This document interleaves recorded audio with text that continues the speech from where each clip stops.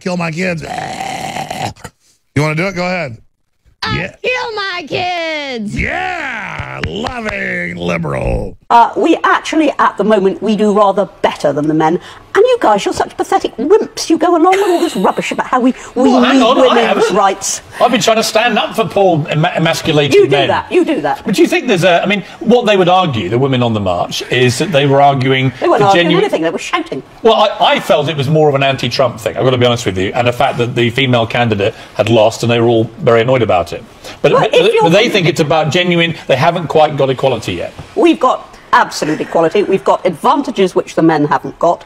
I actually think it's gone very unfairly the other way. My view of equality is just that, is that men and women compete on equal terms, not with one side having the playing field tilted towards them. That is my view. On the issue of equal pay, yes, there is legislation that means that men and women should be paid the same amount. But the fact of the matter is, women are still not paid the same amount for doing the work that someone sitting next to them might be doing. That is complete nonsense. If you go into it, I mean, the fact is that if you do exactly the same job as a man, you must, in law, have exactly the same pay. Except it's hard to get transparency about what a man doing the same job as you is getting. Susanna? You can, yes, but I'm just challenging that particular point. I'd like to finish this sentence, and I state again that the law says you can't have two rates of pay for one job.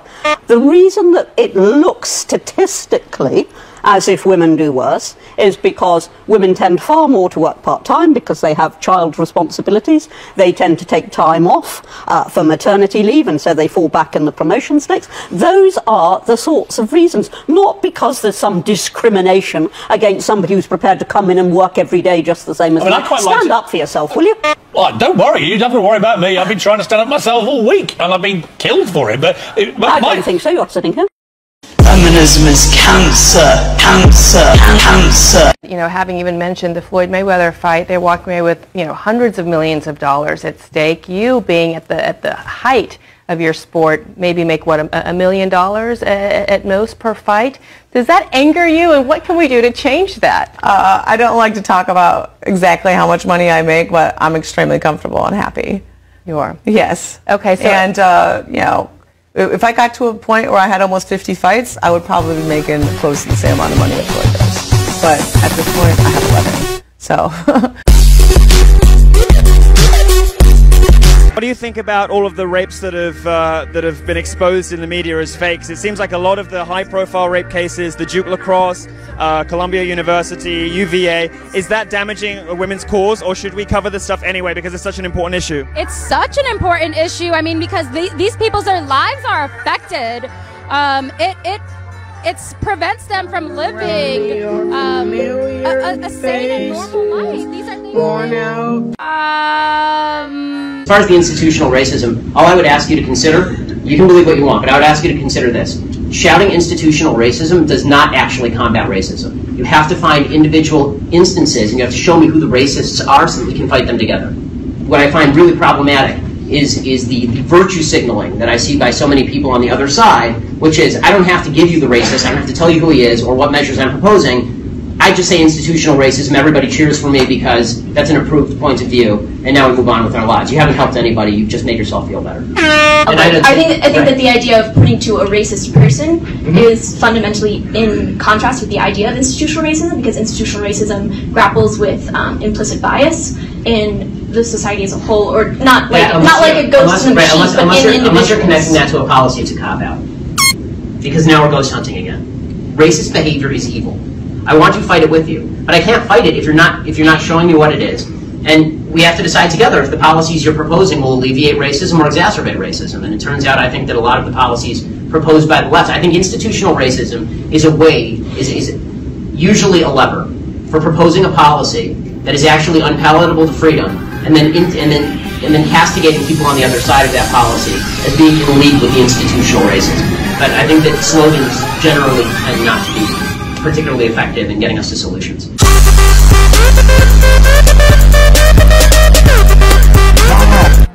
Can you believe that I only make 78%?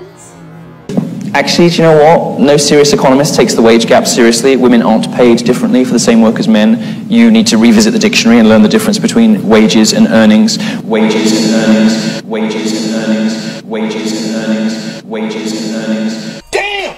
That shit good! Amber Rose, do you believe in rape culture? I'll randomly come out here and probably twerk because I'm in a really good mood. I'm not too certain what twerking is doing to stop rape, but it's an interesting event, more like a party festival, I think. All right, so why are you guys out here today at the Slut Walk? Beautiful ladies. Of course, beautiful ladies. Amber Rose. Amber. Amber?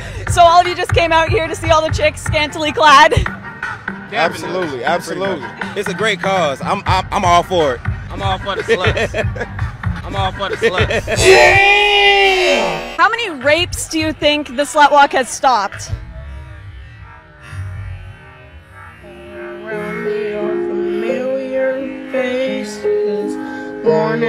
It's not one bad apple, it's rape culture. It is rape culture. So I'm just wondering what does culture mean to you? What does the word mean? Why is it okay for people to idealize women or treat them like they're a piece of meat, like when we're not?